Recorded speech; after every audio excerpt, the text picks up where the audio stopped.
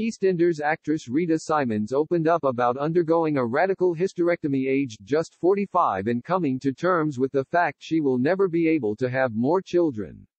Rita Simons, who starred as Roxy Mitchell on EastEnders for 10 years, recently underwent a hysterectomy after years of suffering with debilitating and irregular periods.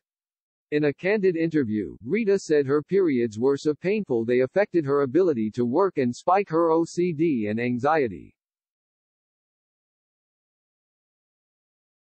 She told OK! Magazine, "I was in Panto and I got to the point where I was telling my agent not to book me on dates where I knew I'd be on my period, because it was so difficult to work. It was debilitating, my emotions got completely freaked out every month."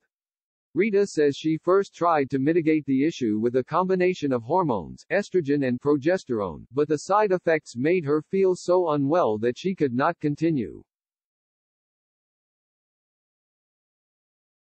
She was then told by a doctor that the only option was to have a radical hysterectomy which removed her womb, cervix and both ovaries.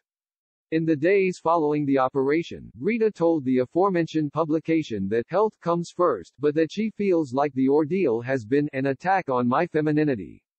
She said, "As a woman, we often take for granted that you can get pregnant and then when you are not able to and the choice is taken away.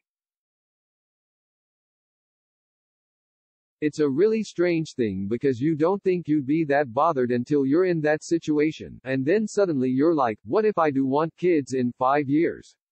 Rita already has 2 children, 16-year-old twins Jamie and Maya, who she shares with her ex-husband, Theo Silveston.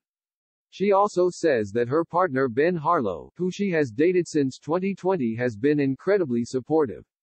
He also told the publication that he is so proud of her for making such a courageous decision. Rita, who is also the niece of Lord Alan Sugar, is now recovering from her operation and preparing to face the menopause. NHS advice says that patients who have undergone a radical hysterectomy will experience menopause immediately after the operation, regardless of their age. "The worst is when I can't sleep at all and I'm up all night. Some nights I'm awake just staring at the wall. I don't even watch TV or listen to music. It is awful. It is like torture. Sometimes it feels like I don't sleep for days. It's horrible."